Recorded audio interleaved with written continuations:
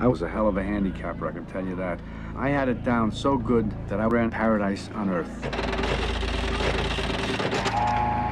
I had one of the biggest casinos in Las Vegas to run for 10 years.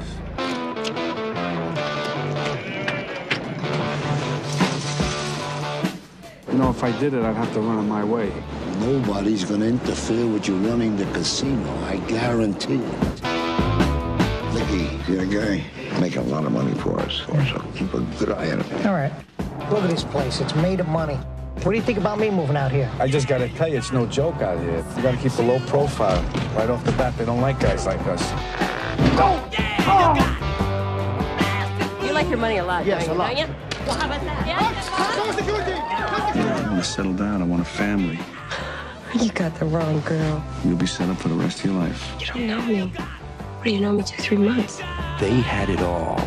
They ran the show.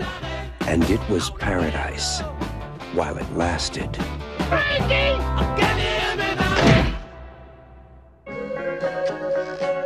They found a guy's head in the desert. That's no good. We got a problem. He doesn't listen to me. Maybe you should get lost for a while. Take a vacation. Can't make it any clearer, Sam. I would just get out.